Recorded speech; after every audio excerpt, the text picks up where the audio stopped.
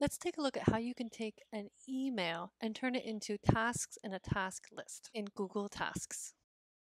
First, I will find the email in my inbox or wherever it is in my email. And now I want to show tasks on the right. So if I don't see the task button along the side, I'm going to click on the arrow in the bottom right to open up the side panel. And then I will click on tasks so that tasks opens up. I'm going to create a new list for these tasks. I'm going to call it demo list for now. And now I have my new list here. I'm going to take this email and drag it over and drop it to create a new task list. If it's hard to get it to click and drag like that, I can also select the email, click on the more options at the top, and then say add to tasks. And what I'll get then is an item in my task list that actually links to this email. So anytime I need to get back to it, wherever I can view tasks, so in Google Calendar, in Google Mail, in Google Docs, Sheets, Slides, mobile apps, I can click on this to open up the email directly from here. But I want to go one step farther. I actually want to get all of these numbered list items from my email and copy them out and put them in my task list. So I'm going to highlight them and copy them. I'm going to come over to my task list here and use the keyboard shortcut Control V on Windows or Command V on Mac and paste in my list items. Once I've done that, every single thing I just copied, because it's in a numbered list, becomes a separate item on my task list here. Now, the next thing I want to do is actually turn these subtasks into subtasks. And because I just pasted it in, I can't do it by editing it. This would create subtasks on this. But if I want to turn it into a subtask of the task 1 here, I can use a keyboard shortcut. And on Windows, that's Control square bracket. On Mac, it's Command square bracket. And if I go down the list here, starting from the first subtask, and I go down and click on each one and use that shortcut, Command or Control and the square bracket, it's indenting all these tasks. Now, if I want to put any due dates on any of the tasks here or any of the subtasks, I can click on any individual item in this list. So I'm going to start with the top one, click on the pencil, and then I can add a date. So I can put a date and whatever time I want this item to be completed, click OK, and it would assign it.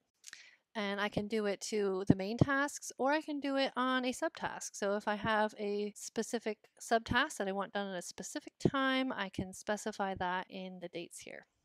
Now, as a note, when you do the option for date and time, you're only going to see repeat or subtasks. So any individual task cannot repeat and have subtasks. It's one or the other. So if you don't see repeat, you probably have a subtask on that item. If you don't see the subtask option, you probably have repeat on that. So now if I'm working on a part of these tasks in a Google Doc, for example, I can open up my task list on the right. And again, if I don't see this task button, I just click on the bottom little triangle show side panel, click on tasks, and all my task lists open up. I can switch between the task lists to do whichever one I need to do here.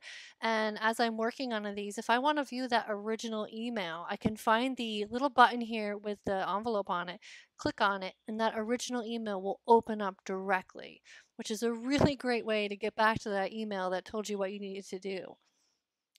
When I finish any task, I can check it off. If I check off a main task with subtasks, that checks off all of the subtasks. So I want to start with subtasks if I haven't completed the entire main task yet.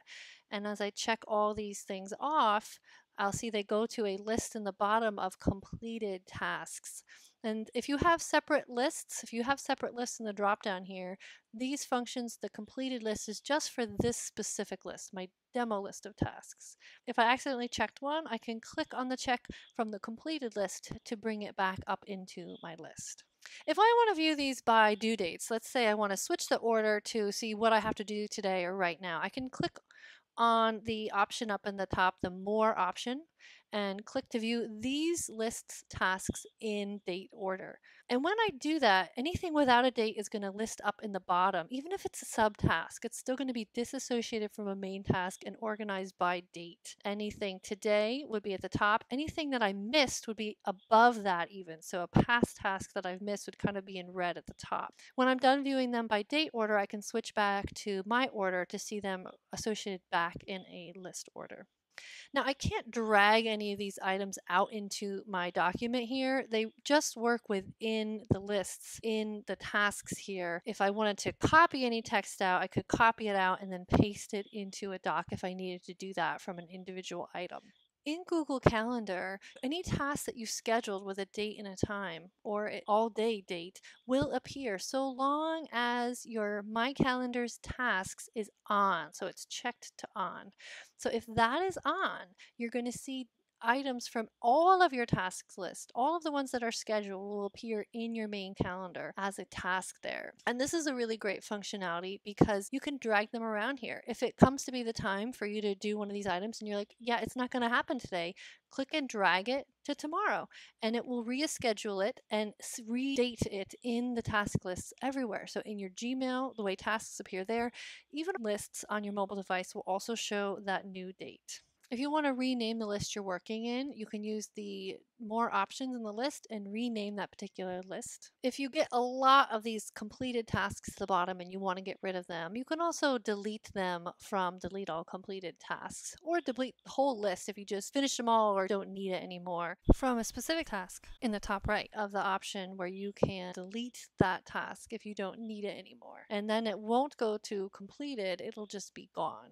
If you want to check out other ways you can use keyboard shortcuts with the tasks, you can again click on the More options and keyboard shortcuts will open up the keyboard shortcuts specific to tasks. So in Calendar, if you have your task calendar turned on, checked, you can also click to create a task right from Calendar just by clicking on the date and time you want it to be created, clicking on task and giving it a title, date and time, picking which task list you want it to appear on and saving it. From Calendar, you can click on any of the tasks and click on Mark Complete to complete it right here in your calendar. On mobile, if you have the Tasks app on iPhone or Android, you can view your tasks in there. Just as a note, they don't show up in the Google Calendar app on either device, only in Tasks app on mobile. So get the Tasks app, and when you open it, you can switch between your lists in the bottom. You can use the plus button on the bottom to add new tasks, add dates and times, fill in the details however you need to, and click Save. You can check off items on your mobile app by either sliding right or you can just check on the box. The sort options are available in mobile as well through the buttons on the bottom right. The 3 buttons down there allows you to change your sort back and forth, and the same options as on desktop. For a comparison of other Google Tasklight tools, Google Tasks, the reminders from Calendar, and Google Keep, see the slides in the description.